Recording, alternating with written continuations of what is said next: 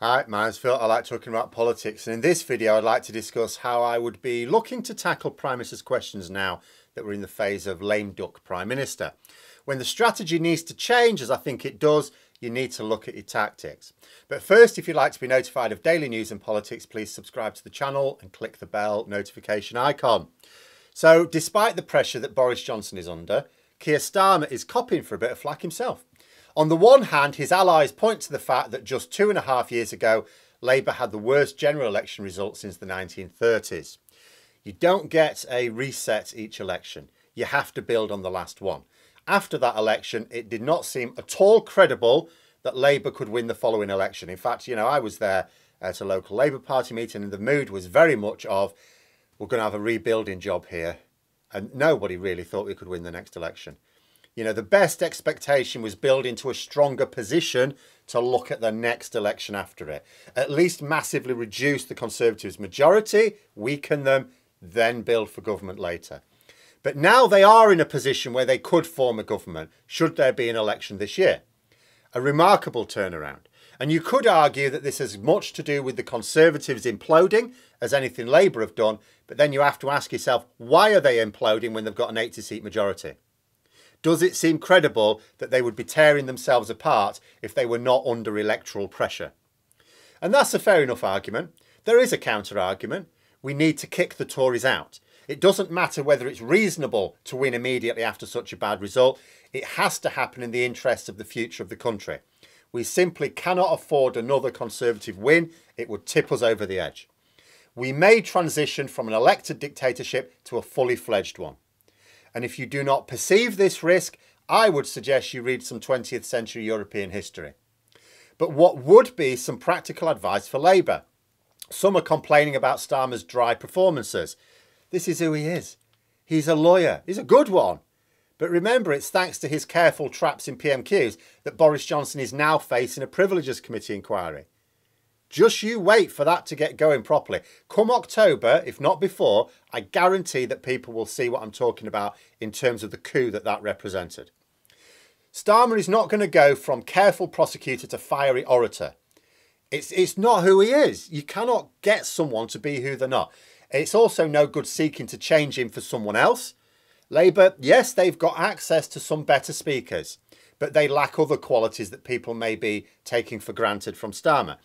Like a lot of things, you do take them for granted, but you'll soon notice them when they're gone. Like Neil Kinnock was a great speaker. Much good it did him when he lost 2 general elections. But that does not mean Starmer cannot get more out of his verbal sparring. The way I look at it is this. There's no longer any point attacking Johnson personally. He's a dead duck. The focus has to be on the wider failure of the Conservative project and how Labour will make it better. So I would change tactics in PMQs now, not because they've been failing, they've been succeeding, but because you need to change them now because the strategy is different.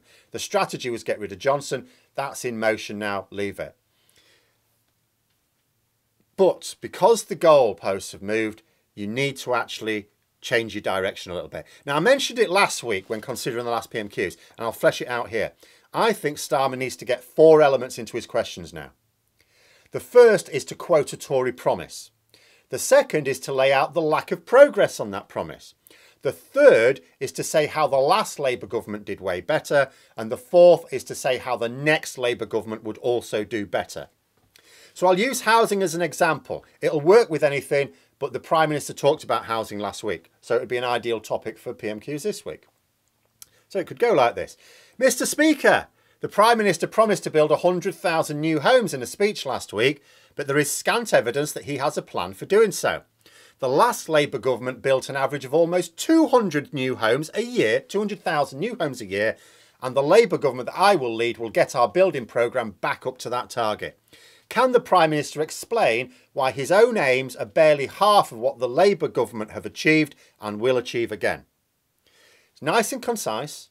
It lays out everything he needs to get said, which is that the Conservatives lack ambition and effectiveness, that Labour will do better, and because you'd mentioned what Labour actually did, it's hard to argue that the next Labour government wouldn't achieve it. After all, they achieved it last time, why wouldn't they achieve it again? So then you'd be ready for Johnson's response. Now, he could respond in a number of ways. He might try and use the line he used last week. Well, as Mayor of London, you know, I built 100,000 new homes. Easy rebuttal, because he didn't. You could then respond, Mr. Speaker, there were 94,000 new homes built in London during the Prime Minister's time as Mayor of London. None of them were anything to do with him.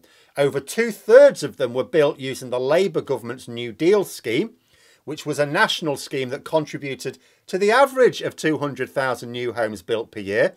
And Labour were only in power for 2 of the 8 years that the Prime Minister was Mayor of London. Could the Prime Minister explain why the building of new homes in London dropped off so badly when his party came to power? And you instantly turn Johnson's defence into a quagmire. He's allowed you to open up a new line of attack, as well as repeat Labour's past successes. So where would Johnson go to try and defend himself? He could lie. Of course he could. He probably would. He can deny that the houses were built using Labour's scheme. The problem is, though, that Johnson is exposed as a liar to the public, and he's wrong. So people are less likely to trust him over Starmer because Johnson's a known liar. And even those who don't trust either of them could just look it up themselves and find, oh, actually Labour did build those. And Starmer can keep coming back to the fact that Johnson's aims for home building are only half of what Labour achieved in government. What does Johnson do then? Labour are promising to build more homes and have got the track record for having done so in office. And you can do the same for everything. If the topic is policing, you can explain that this promise of 20,000 new police officers seems to be taking a while. It's been a few years. Where are they? And even if it is realised, still means fewer police than existed when Labour were in power. Point out that Johnson's ambition is to have fewer police than under Labour, and point out that actually we should have more because the population has grown. So Labour should promise to bring up the police numbers back to the per capita equivalent of 2010. So Labour will be promising to get more police into the service than the Tories are. Same with the courts, of which Starmer will know a great deal. Talk about all the courts that have been closed down by the Tories and how this has led to a backlog. Never been a better time to be a criminal, is what barristers and judges are saying. Starmer can promise to open courts and deal with the backlog, just as the Tories are trying to close them down. On the NHS, simplicity itself. He tackled that last week, and it was a decent enough line of questioning, but as I said at the time, it missed out the crucial step of saying what Labour did and would do. It was very good at attacking the failure of the government.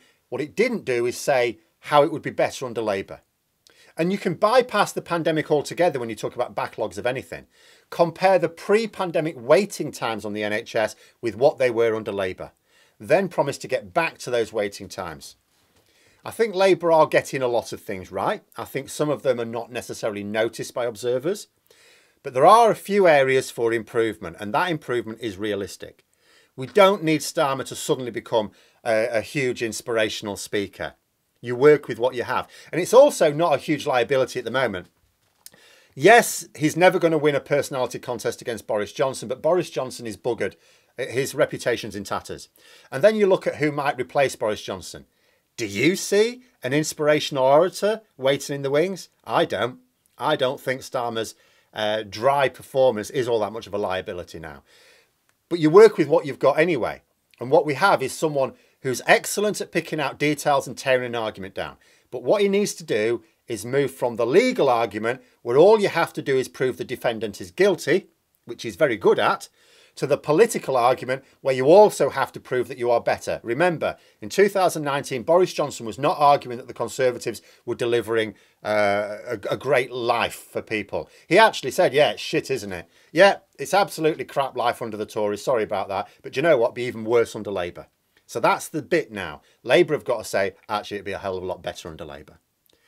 And Starmer, as I say, he does the first bit well. You know, the attacking the Conservatives does that well, as would be expected. But he needs to weave that second aspect in now. And the beauty of this is that it doesn't need him to change his patter or put on an act. It can all be planned well in advance. Just get those 4 elements in. You know, you can plan it all in advance. You can plan the counterattacks because you know what Johnson's going to come back with. He's very simple. But those are my thoughts. Let me know yours in the comments below. Hope you found the video interesting. If you did, please click the like button. If you'd like to support the channel further, please join the join button for memberships. And until next time, I'll see you later.